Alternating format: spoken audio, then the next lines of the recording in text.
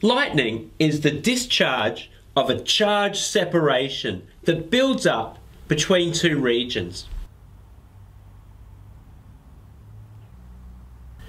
For example, the charge at the bottom of a cloud might be negative, and then the charge of the ground is positive. So there's a charge separation that's built up between the cloud and the ground. And lightning is a discharge of the charge separation, where electrons jump the gap between the cloud and the ground to discharge or neutralize the charge separation. So lightning then is a discharge of a charge separation.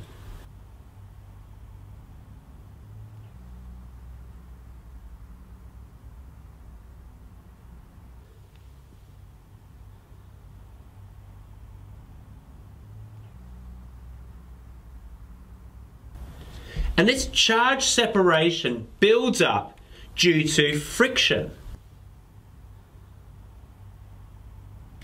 With friction, particles are rubbing against each other and colliding with each other. And when this happens, electrons on the surface of one of the particles transfers over to the other particle. So the particle that loses electrons becomes positive, and the particle that gains electrons becomes negative. So with friction, there's charge transfer, and this builds up regions that are positive or negative, and that charge separation is what causes lightning. Now, not all clouds create lightning. There needs to be very specific conditions for lightning to form. Firstly, there needs to be moist air. And often this moist air blows in from over the ocean. When this moist air travels over hot land,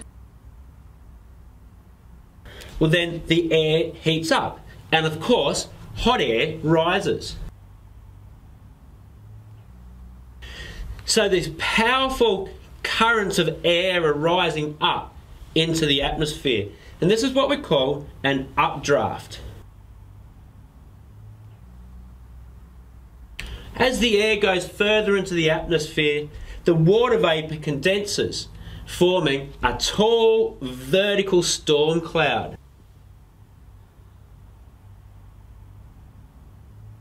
And the top of the cloud is so cold that ice forms.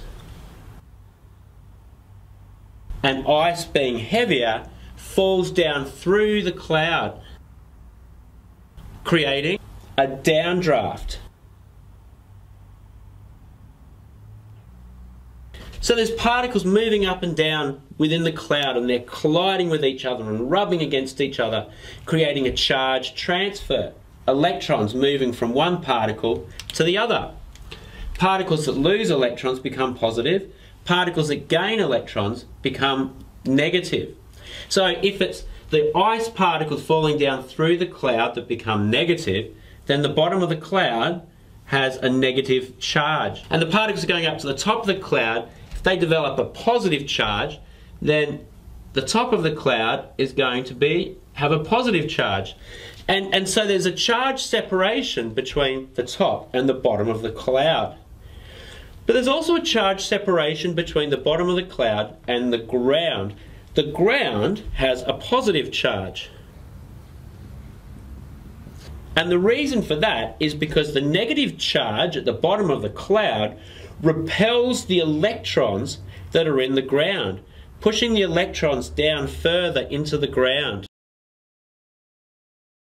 So the bottom of the cloud is negative and the ground is positive. So there's a charge separation between the bottom of the cloud and the ground. Now, lightning can't just jump from the bottom of the cloud to the ground because there's too much of a resistance to flow of electricity in the air. But when there is a large charge separation, highly charged channels of air reach down from the bottom of the cloud and reach up from the ground.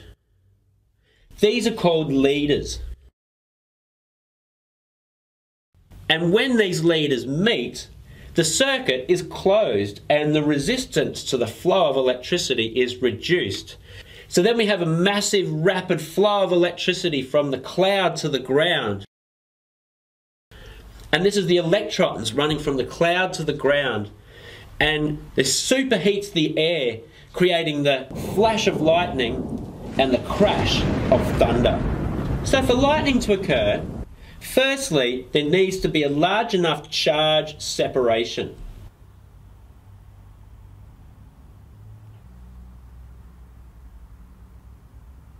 And to develop that charge separation, there needs to be friction. So for friction to occur, there needs to be those moving particles. So there needs to be the warm, moist air,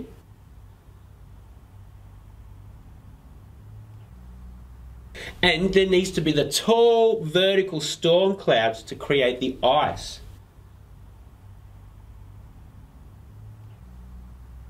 Next, there needs to be a closed circuit to allow the flow of electricity.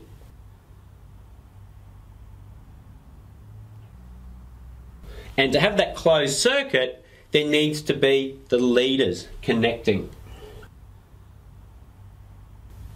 And then only then is there the discharge of the charge separation.